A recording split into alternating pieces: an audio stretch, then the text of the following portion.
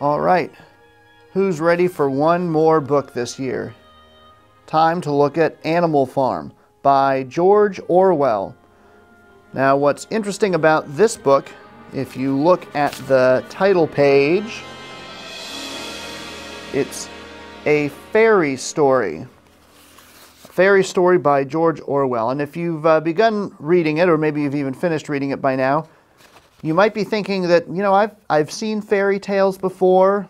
Perhaps you're familiar with the corpus of work produced by Disney, which is sort of a curator of fairy stories, and very little of it seems like it would fit with what we see here, with animals murdering each other and all sorts of mayhem, especially also considering how much of a deeply political overlay there is. So as we're going to go into in this video, this is a parable or a fairy tale version of the Russian Revolution and the rise of international communism, which just doesn't seem to sit in the same waiting room with Snow White and the Seven Dwarfs.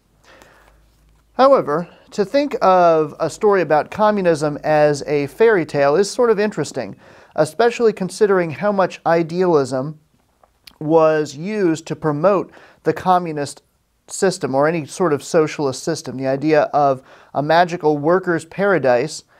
And so you can say, okay, let's walk into fairyland. Let's go down this rabbit trail, this rabbit hole, and see what's on the other side. What type of fairy tale does this end up being? Now, George Orwell, as an author, is an interesting fellow. He started out as a socialist himself. He was actually very interested in the ideas promoted by socialists in the early 20th century and followed them with interest during his life. However, as he took note of events that were taking place in countries that became socialist or communist, he realized that the fairy tale that had been promoted by Marxists had ended up becoming a nightmare lived by millions of people who suffered in places like the Soviet Union. And so in writing this story, he creates a fairy tale scene almost, talking animals.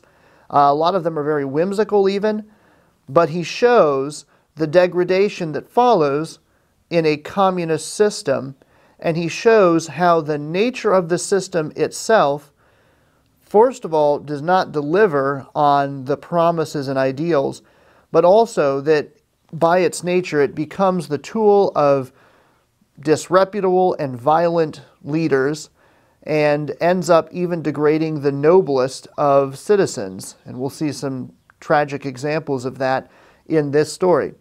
In this video, we're going to go through and look at the connections between the events of Animal Farm and the Russian Revolution and think through how this fairy tale works. Let's go. The story of the demise of Farmer Jones is a reflection of the demise of the Tsar and his family. Although in the case of the Tsar and his family, it's a little bit easier perhaps to be sympathetic, although you do have to remember the sense of oppression that prevailed in Russia at that time. There were a lot of crises that kind of led up to the demise of the family, the Romanov family, but it ultimately ended in the very early hours of July 17 in 1918, when a group of executioners showed up at their house, took them down to kind of a basement area, and shot them with handguns at close range. The entire family was massacred in a really shocking incident. Even the children, he had many daughters and a son, and it was very brutal. In the wake of the Tsar, various factions in Russia rise up. In 1918, the communists declare themselves the Russian Communist Party and move their capital to Moscow.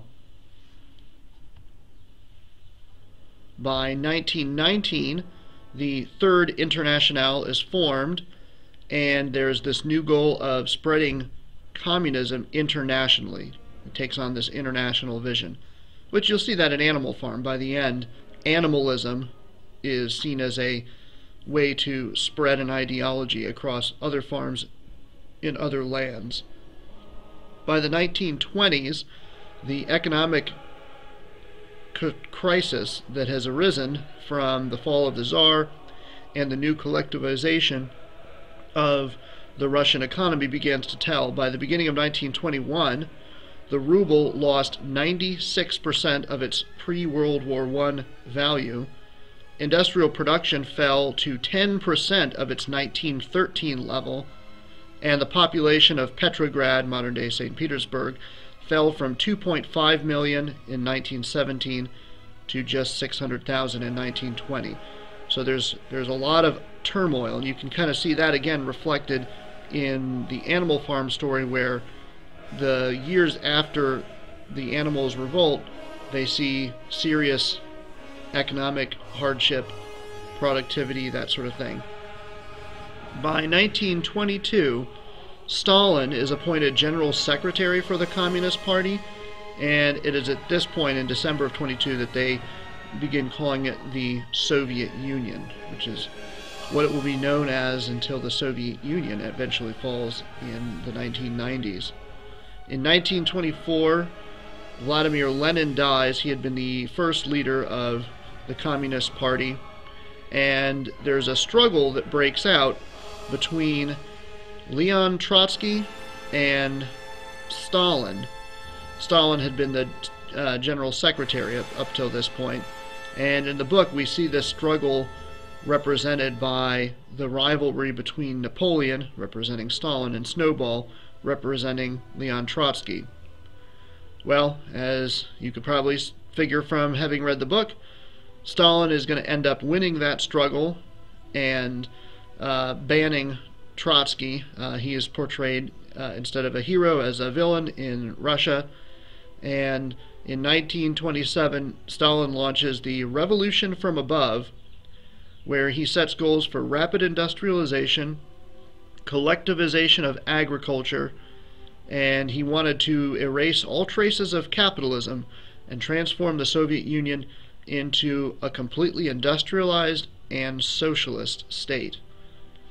Stalin proposed various plans to industrialize the Soviet Union, and a lot of these plans involved, of course, lots of collectivization, getting rid of private ownership in any form, but also selling a lot of the grain produced in the Soviet Union, especially from Ukraine, which was a very fertile area within the Soviet Union, for industrial equipment from other industrial nations.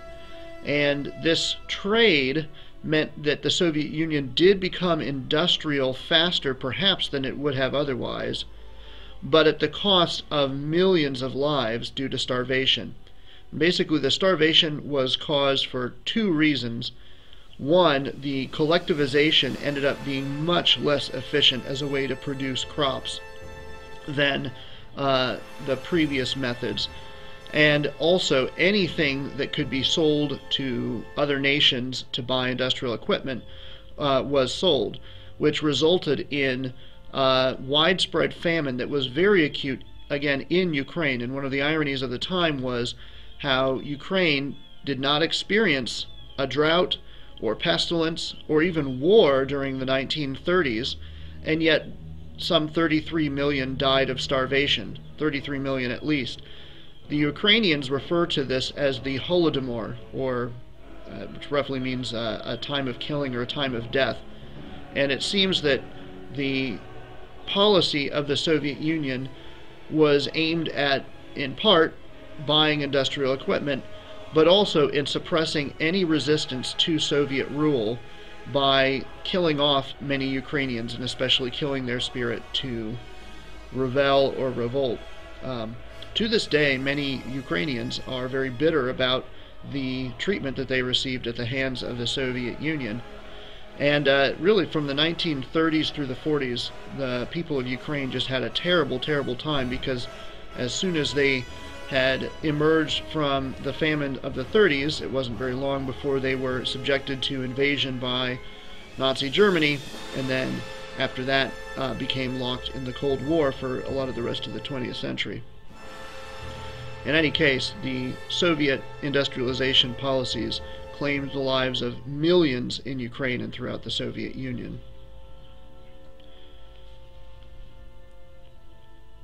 Another feature in Animal Farm is the accounts of denunciations of traitors. And this also reflects a dynamic that was very common and present, especially in the early half of the 20th century in the Soviet Union, really from the time Lenin comes in power, and especially under Stalin, through Stalin's life. He doesn't die until the 1950s. And you saw massive amounts of people arrested under suspicion of some sort of anti-government activity. Sometimes that could be a comment that they made that somebody took as being defeatist or critical of communism or the Soviet Union. Sometimes it could simply be people who were caught picking up grain that was left on the ground in a field to feed their families, and it was quickly pointed out that the grain that they were picking up was the property of the Soviet Union, and that to pick it up off the ground was theft, and off to the Gulag they would go. There were extensive labor camps throughout the Soviet Union, but especially in the very distant parts of the country, in Siberia, into Central Asia, where prisoners who were arrested under all sorts of trumped-up charges were sent. The death toll in these camps was extremely high. The survival rate was very low. Generally, a basic sentence would be something like 10 years, and then you could add on 5, 10, 15, 20 years in addition for anything that was seen as an aggravating factor. A joke that was told in the Soviet Union was you have two prisoners on the train to their labor camp destination, and the one prisoner asks, "Well, how long are you in for?" And he says, "Well, I'm in for 15 years. "Oh, wow, what did you do?" "I didn't do anything." No, what did you do?" "Oh, I didn't do anything." "Come on, you only get 10 years for doing nothing. You must have done something to get 15. And so it goes. A lot of humor, very dark humor coming out of these circumstances. Very often, people who were accused were tortured, and very frequently they were killed on the spot with a pistol. There's a lot of very grisly stories about that, which Orwell represents in the denunciation and execution scenes in Animal Farm. So to turn now to Animal Farm itself, one of the first characters we meet is the old pig called Old Major. Old Major represents kind of a combination of Marx, Engels, and maybe Lenin, these ideological visionaries, and before he dies, he passes on his vision for animalism and propounds the commandments, culminating in the last commandment, all animals are equal. And he teaches them to sing the song about the animals, beasts of England. Next, we meet some other pigs, starting with Snowball, who represents, or is the pig version of Leon Trotsky, one of the emerging leaders. And you notice that the pigs in general are meant to represent kind of the intellectual class or party leadership class which rises up in the Soviet Union. They kind of take charge of everything because of their profession of superior brain power.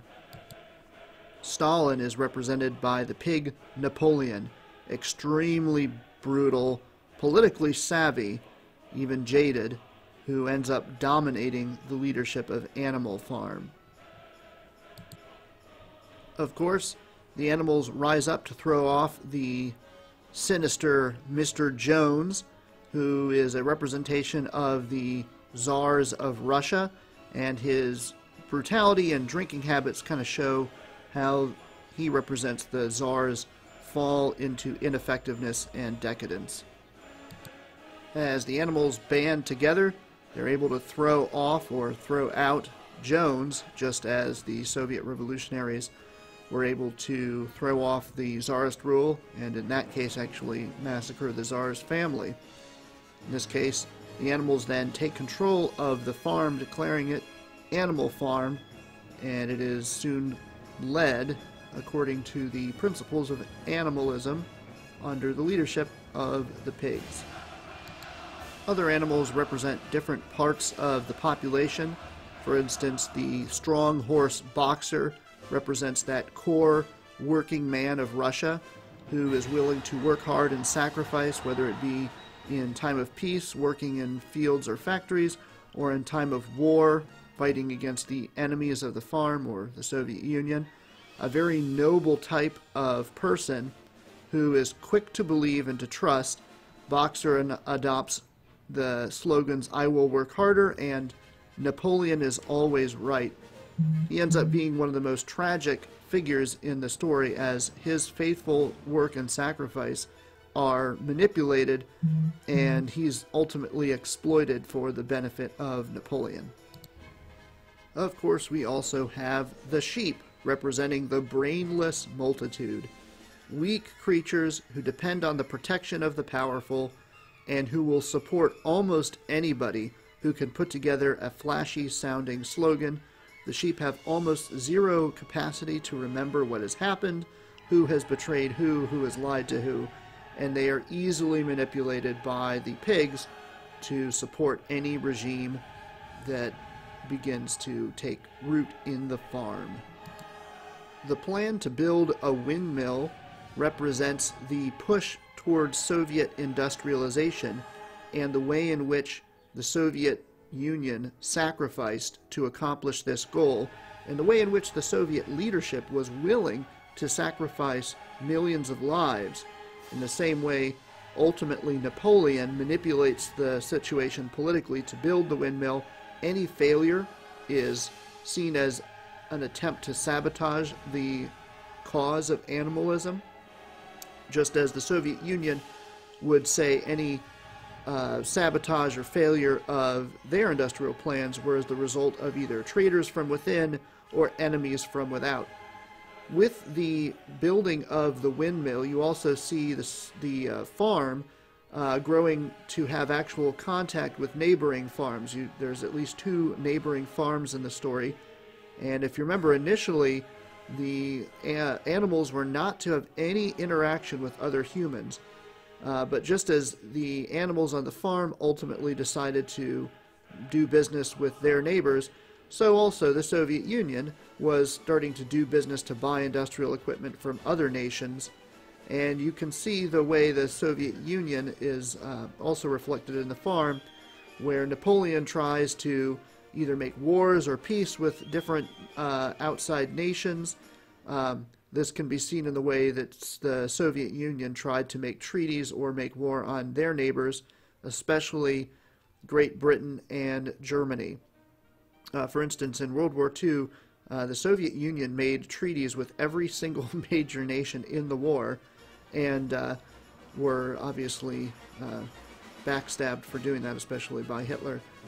In the same way, Napoleon wheels and deals, and no matter what he does or how obvious it turns out that something Napoleon has decided to do was not wise, any failure is blamed on outsiders, scapegoats are found, put to death, and everyone goes around saying Napoleon is always right. As the story winds its tragic way through, we see how Napoleon grows in his tyrannical power, subjecting the farm animals to a regime of terror, and although very few can remember by the end of the story what it was like to live under human rule, it is clear that even though Jones was no picnic, life under Napoleon is truly awful. Although they're constantly being told that their sacrifice is about to pay off, that the fairy tale that they were told to believe in is about to be realized. However, we see that the very nature of truth and the law is gradually shifting as the story goes on, and the very last scene is very surreal as the pigs are gathering and they're in a conference with even other humans, and there's interest in spreading their vision for how to run a farm and to get the most out of it, exploit it to the utmost. And as the animals looking in the window see the pigs and see the men, they find that they cannot see a major difference between the men's faces and the pigs' faces. Sort of ultimately, this idea that the fairy tale was told as a way to escape tyranny, but when implemented, tyranny was restored tenfold to the farm. If you like depressing Orwell novels and you feel like you haven't gotten as depressed as you need to be, you could always pick up his other novel, 1984, which envisions a dystopian future in which totalitarian states have come to rule the world. And, it's an even grimmer picture of what happens when something like communism or socialism are allowed to dominate in a society. But as we've looked at this story, it's a really interesting picture of how people will look for relief from suffering, a very sympathetic problem.